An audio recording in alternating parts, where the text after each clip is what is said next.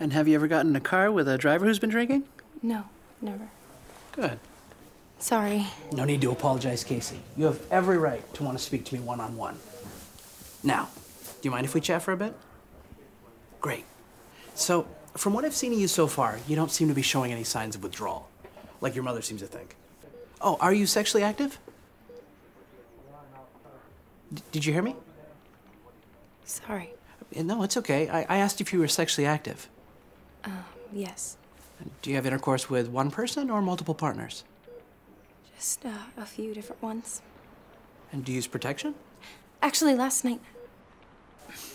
Last night? Were you comfortable with everything that happened? Casey. Yes. If you're unsure about something being consensual, it probably wasn't consensual. Yeah, Case. If you're unsure, we should talk about it. If you'd like to get a kit collected, you don't have to worry about the expense right now. We can get your parents reimbursed later. Whoa! What are you doing? Hey, guys. Let's go talk to Doug real quick. I don't think so. Yeah, No. I know what you fucking did! Well, Marty, I did nothing! We know what you did, Arthur!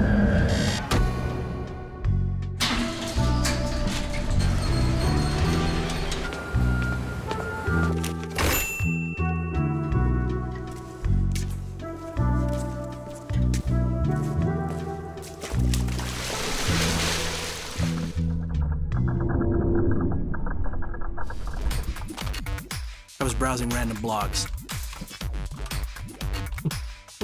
GeoCity sites and the like.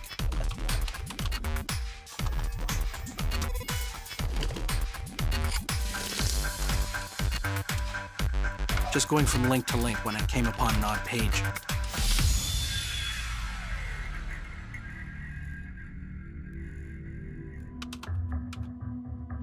One interesting IP had no reverse DNS entry. And a trace route went as far as Colorado before timing out. As I browsed through, I noticed a new HTML file named Hello There. The timestamp was from right that minute.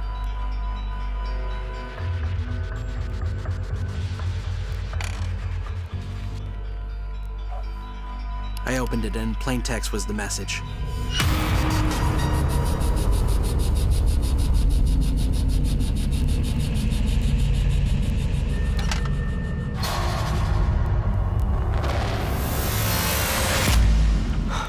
Guessing it's pretty fucked up, huh? Raj, can I please talk to you for a minute?